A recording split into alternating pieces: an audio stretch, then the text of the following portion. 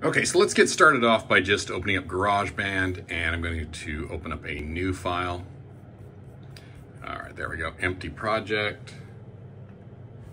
And then of course I need microphone for my level there. Okay, so we've got this here, and you can see we've got track number 1 right here. Let me just go ahead and adjust this here. Okay, I'm going to rename the track, and I'm going to call this the DJ track. Okay, so DJ. Just so you don't get anything confused, you know, you give them some names. You saw what I did there, though. You just 2-finger tap on the actual track here, and then you just go to rename track, okay? Let's go ahead and add another track here. Just a microphone is fine for right now, recording track. Okay, and I'm gonna rename this one music.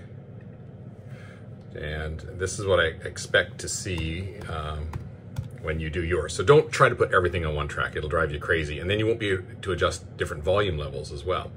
Okay, so we got music, and then I'm gonna add another track here. Okay.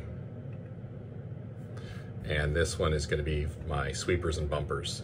Okay, so rename that, and sweepers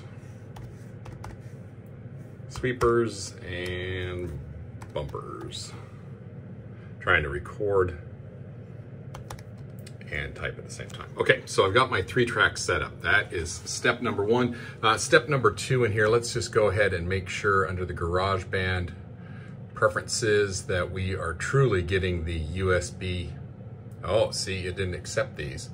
So I've got to go in here and make sure these are USB codecs. Yeah, good thing I double checked. You don't want these on system. You want these on USB codecs so that it's getting everything from the mixer.